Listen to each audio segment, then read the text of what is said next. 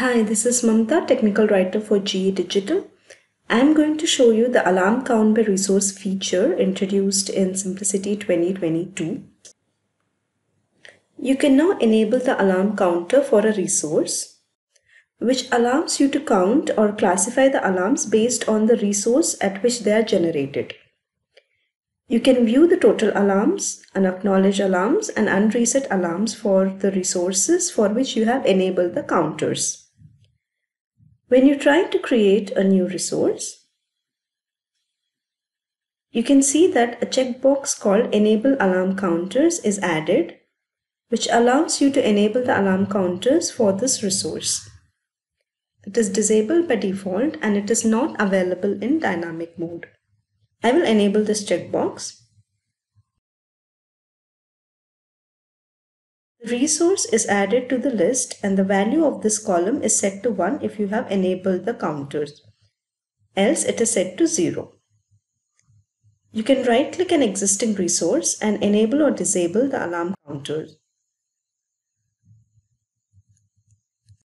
You can also select multiple resources and enable or disable the alarm counters. You can also enable the alarm counter for a resource using a script. So I am creating a script to add the resource.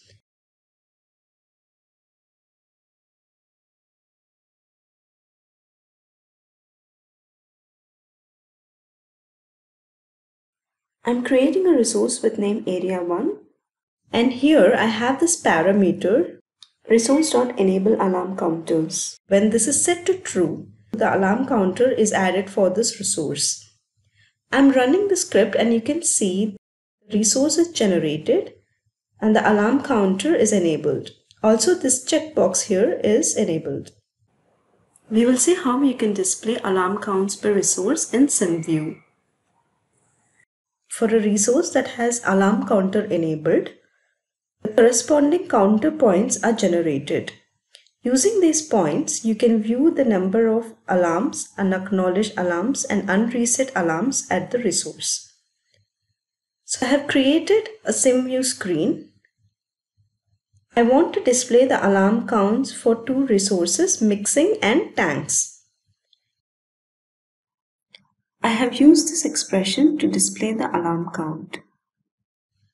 You can browse for the system-generated counter points for the resource and use them to display the count value. For the demo, I have created 3 points for the mixing resource and 1 point for the tanks resource. In the PCP, you can see that all of them are in alarm state.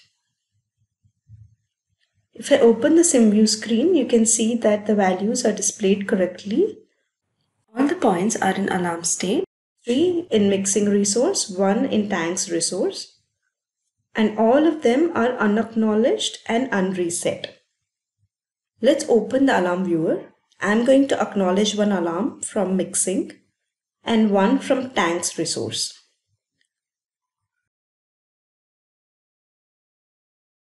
So the number of unacknowledged alarms in mixing resource is 2 and in tanks it's 0.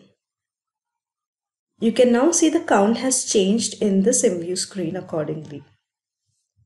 Now I'm resetting the alarms that I acknowledged and you would see the counts will change accordingly.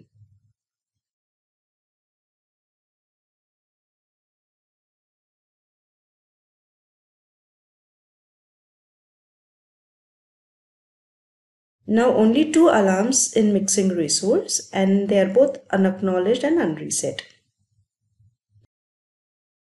You can also monitor the alarm count using the performance monitor. We now have a counter called HMI alarm resource. It will display all the resources from various projects that have the alarm counter enabled. I have 2 alarms in mixing resource. It is displaying it in the graph here. Total alarms are represented in red, acknowledged alarms in green, reset alarms in blue. I will acknowledge one alarm.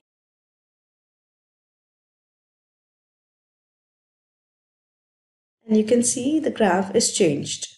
I hope this video was helpful. For more information, you can visit our website ge.com/digital. You'll also find some useful links in the description below.